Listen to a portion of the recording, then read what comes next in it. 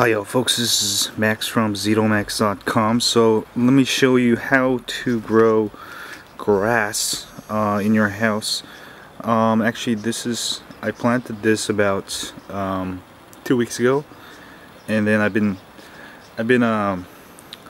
growing new grass every couple days, and that's maybe a couple days old, and that's the one I did yesterday.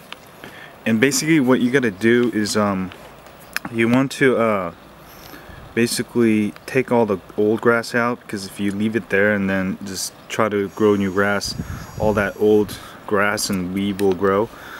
So just take it out, dump it, somewhere, and then you layer it with new garden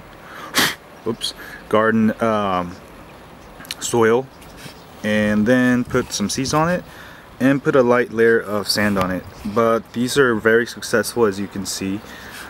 This is actually Perennial Ryegrass and plus Bluegrass, so it's a very good combination.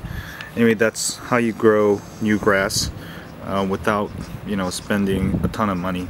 So see y'all later. Subscribe.